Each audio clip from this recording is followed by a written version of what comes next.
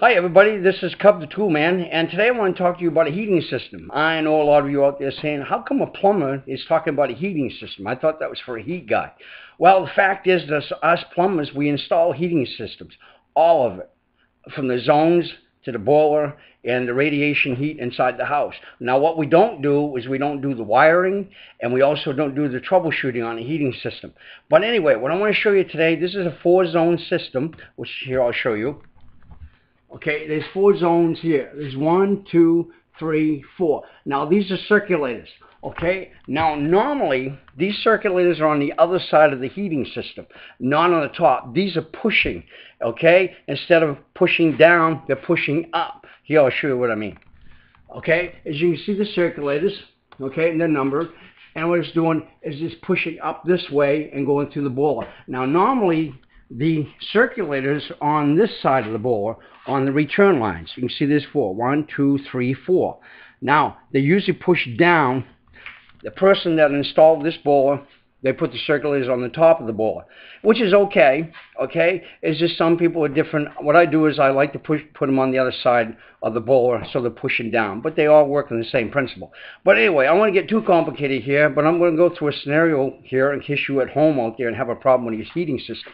What happens when you come home and you find on this floor here, okay, and there's water all over the floor here, and the water is coming from here, okay?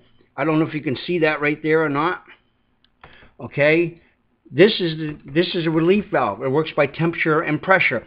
What happens is if there's too much pressure in this boiler and it's creating too much pressure, it will blow off, and it'll blow off on the ground.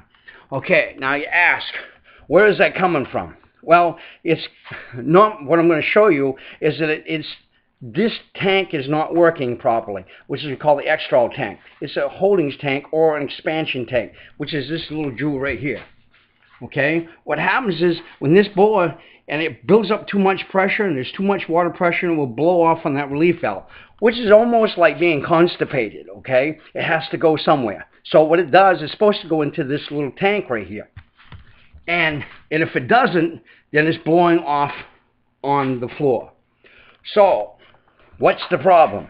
The problem is this tank, okay? Inside this tank, okay, there's a bladder in there, all right?